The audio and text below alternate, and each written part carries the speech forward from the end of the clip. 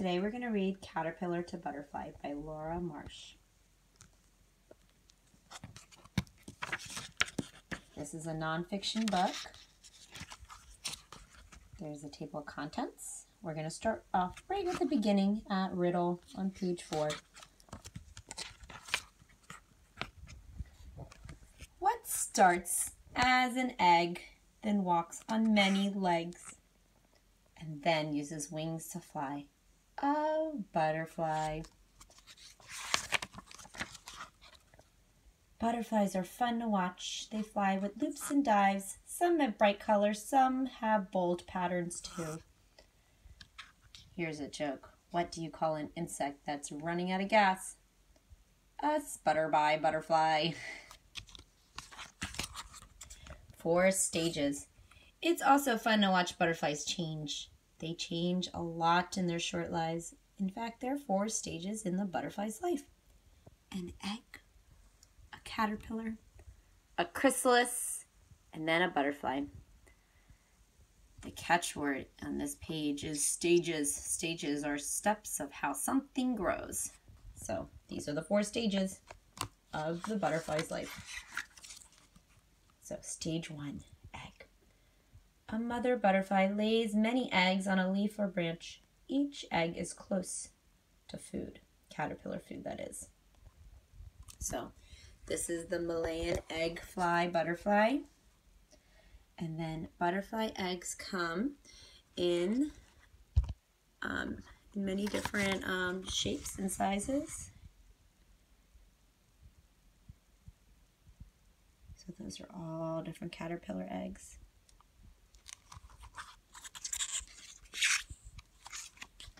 Stage 2, caterpillar. The tiny caterpillar bites a hole in the egg and it crawls out. The caterpillar is very hungry. The caterpillar eats its shell. Then it eats the leaf it's on. The caterpillar moves to another leaf and then it eats it too.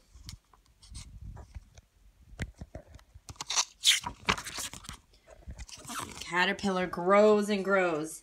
It gets too big for its skin. It sheds its old skin like a snake. So this is the old skin right here. This is the small white butterfly caterpillar. The new skin fits for a while, but then the caterpillar is too big for that skin too. Caterpillars shed their skin 4 to 5 times. Okay, here's my joke, or here's the book's joke. What's green and dangerous? A caterpillar with a bad temper. Stage 3, the chrysalis. By now the caterpillar is ready to rest. It hangs upside down. It sheds its skin one more time. This is the monarch butterfly caterpillar. The new layer is called a chrysalis. It is a hard shell. Inside the caterpillar is changing. It stays in the chrysalis for 10 to 14 days. So 10 to 14 days is how long they're going to be in that chrysalis. These are the different stages. They start off like this, and that, and then that, and that. Stage 4, butterfly. The chrysalis moves. It splits open. The butterfly wiggles out. Its wings are wet and crumpled. This is the Julia butterfly coming out of its chrysalis. Blood pumps into the butterfly's wings. They get bigger and harden. The wings dry. Now the butterfly is ready to fly. Have a good trip, butterfly. How are caterpillars and babies alike? They both creep and crawl. Time for lunch. A butterfly doesn't eat plants like a caterpillar. It has no mouth. A butterfly drinks nectar from flowers. It drinks juice from fruit. A tube on its head works like a straw. Slurp. Here he is slurping the nectar. Nectar is a sugary liquid that's found inside flowers. He is really enjoying his nectar, huh? Here's some cool facts about butterflies. The world's smallest butterfly is the blue pygmy. It's the length of a pushpin from wing to wing. So it's not very big. It's like very little. Then, let's see. No.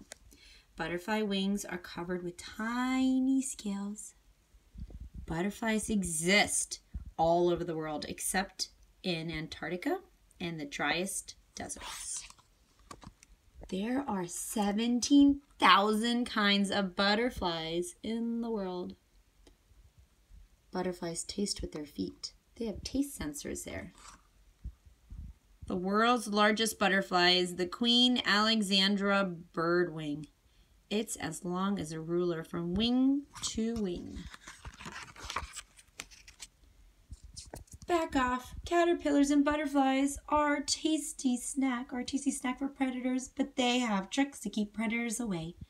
Some hide using camouflage. Camouflage is an animal's natural color or shape that helps it hide from an enemy. Some can be deadly to eat, so the predator could get sick if it ate it. And a predator is an animal that eats other animals. Some look like other things. This caterpillar doesn't really look like a caterpillar. What does it look like to you? Does it look like a snake? That's what I'm seeing. Like a snake head. Moth or butterfly. So these are the butterflies, these are the moths. So let's find the difference. So moth and butterflies look alike. Here's how you can tell them apart. So the butterfly body is slender.